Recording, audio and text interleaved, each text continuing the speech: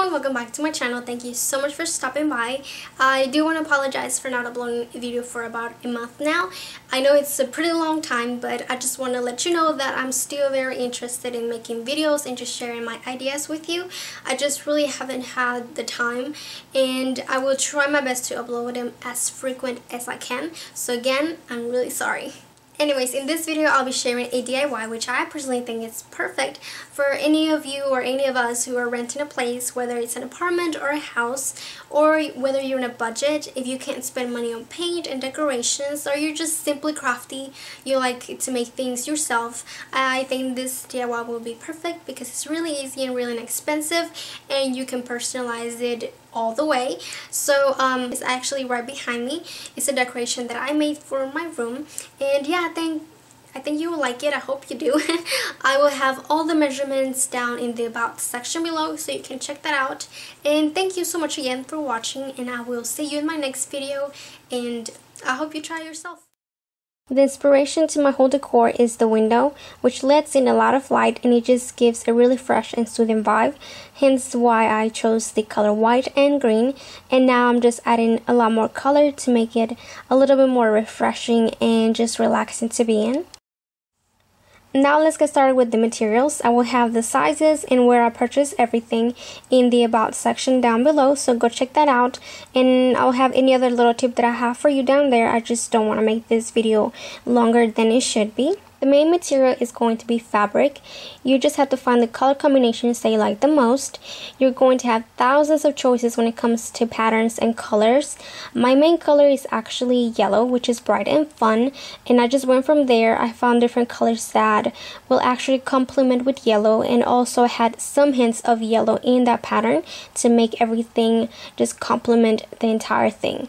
And now let's move on to the not so fun but yet still very important materials, like the cardboard box, some scissors or a blade, and also the adhesive of your choice, which can be a spray glue, hot glue, tape, or super glue, and some string. I personally use hemp because it has a really nice vintage look to it. And then you also might need something to make holes, so you can use a single hole puncher. And last but not least, you might want to iron your frames so they can look nicer, so we are going to need an iron. And the process goes like this. Start by separating your cardboard pieces with the blade or scissors, and all you have to do is cut through the creases of the cardboard, which are already there.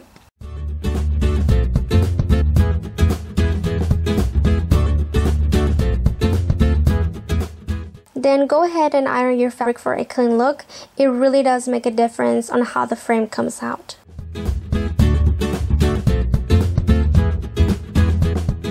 Then go ahead and place the cardboard on top of the fabric.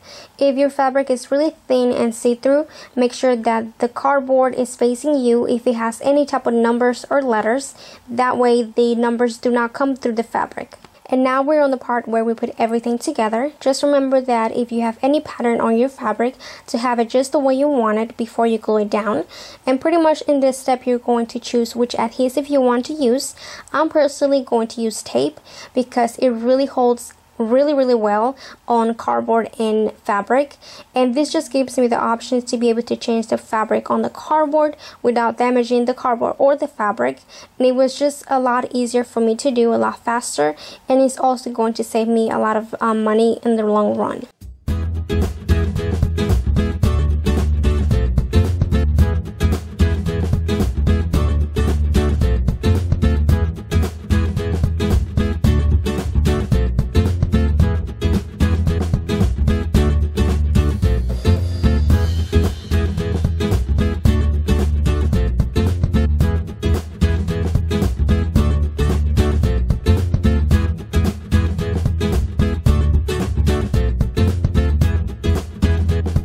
If you want something less visible than tape in the back, then you can use hot glue, which is going to hold really well. You just have to make sure that you don't use too much so that you don't have bumps in the back.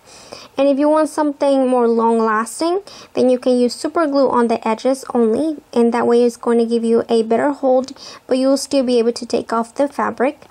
And then if you want something permanent, then of course you can use the spray glue, which is going to of course be sprayed on the entire cardboard, which is going to hold the fabric in every inch. Once the gluing or taping is done, all you have to do is punch 2 holes at the top of the frame and just place the string to hang the frame.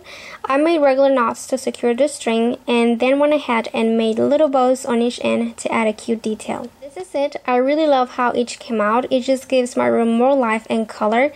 And thank you so much for watching. Leave me any request and don't forget to follow me on Instagram if you like.